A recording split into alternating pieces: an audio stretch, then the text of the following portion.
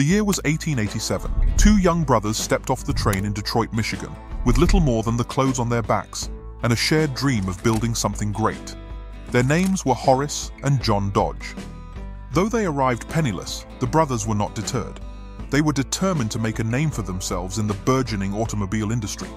A few years later, they're operating one of the biggest machine shops in the city, working for the man who would forever shape the future of the automotive industry, Henry Ford.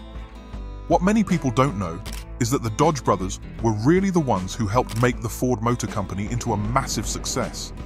They built almost every major component for early Ford vehicles, from the chassis to the engine and transmission. Without them, the legendary Model T wouldn't exist, and Ford Motor Company would not be what it is today.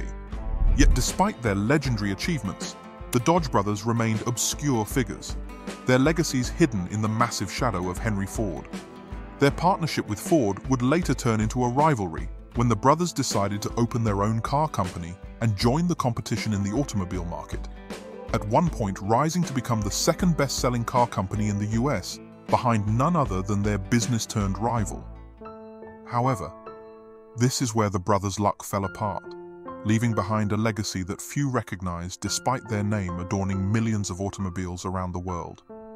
This is the tragic story of the Dodge brothers.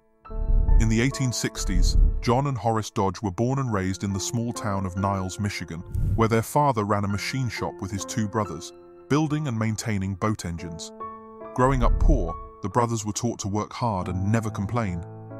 According to Horace, "In those days, we were the poorest kids in town. When cold weather came, John and I were obliged to go barefooted and wear ragged clothes. We didn't grumble, but tried to make Mother think it was all right." This humble beginning brought the brothers together as partners rather than set them apart as rivals. Despite their age difference, they shared the same strong work ethic and took any job to support their family. However, financial troubles forced the Dodgers to relocate several times, eventually settling in Detroit. As teenagers, John and Horace worked alongside their father, mastering their trade as skilled machinists. But John wasn't satisfied in Port Huron and left for Detroit at 21 with just 50 cents in his pocket. He got a job at an ironworks making $16.5 a week. A year later, Horace joined him, earning $13.5 a week. Although they enjoyed their jobs, John developed tuberculosis, unable to work for months. To recover, he drank large quantities of medicine containing alcohol, increasing his dependency. Horace took a second job to support them both.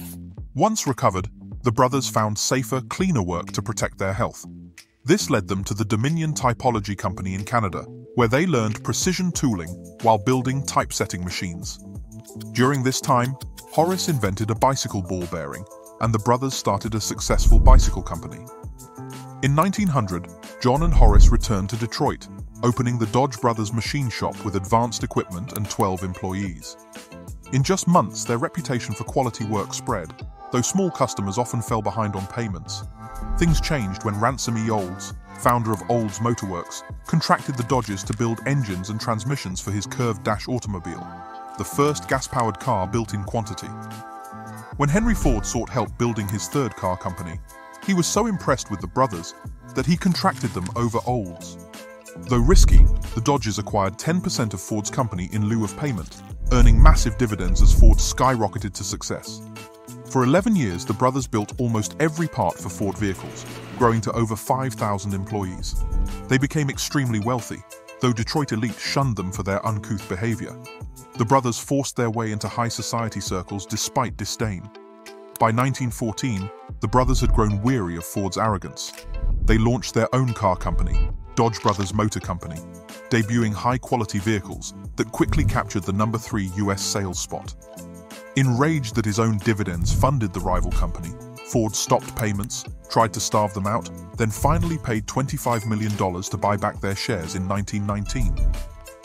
Despite Ford's efforts, Dodge thrived.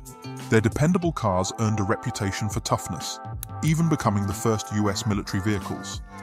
By 1920, Dodge was number 2 in sales behind Ford. Tragedy struck that year when both brothers died of influenza within months of each other. Their widows inherited the business but sold it in 1925. Dodge struggled until purchased by Walter Chrysler in 1928, leading to decades of mass-market success. The Dodge brothers helped launch the American automotive industry, then died young, leaving behind a legacy few recognize today. Their talents built an empire, though they remain obscure figures, remembered only by the name on their cars. This is the tragic story of the Dodge brothers.